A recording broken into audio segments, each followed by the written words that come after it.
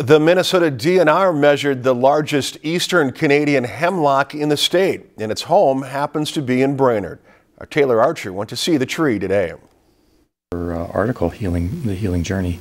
Dr. Roland Kerr and his late wife Pat didn't know the house they are moving into 40 years ago came along with one of Minnesota's largest eastern Canadian hemlocks. Ironically, I wanted to cut the tree down because it's one of the messiest trees in the whole world. You know, Pat and I say, oh no, let's just leave it alone. Representatives from the Department of Natural Resources came to the Kerr residence last week to measure the exact dimensions. The eastern Canadian hemlock behind me has been measured at 58 feet high with a circumference of 87.5 inches and about a 53-foot crown width. It is not going anywhere anytime soon. The tree is over 100 years old because the house we live in on the north side here was built in 1908.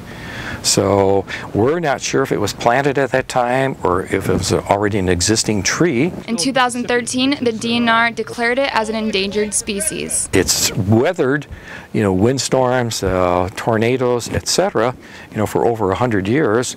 We're only the third owner of this house. With all the dimensions added up, this tree has a score of about 158. The previous tree, which held the record since 1997, had a score of 123. So anyway, that's the story of the tree. It will not be cut down. In Brainerd, Taylor Archer, Lakeland News.